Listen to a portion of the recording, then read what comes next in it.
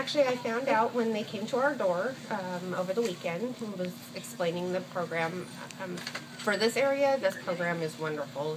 We have a lot of strays around here, a lot of low-income families who don't have the means to be able to always feed their pets or get them spayed and neutered, which is so important in getting them vaccinated and stuff. So this is wonderful. It keeps all the other animals safe as well.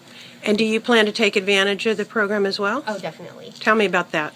I have I have 3 pit bulls, and one of them still needs his chip and his the rest of his vaccinations. And I am disabled, so I really need the help. So I'm going to take him to the program they're having at the park.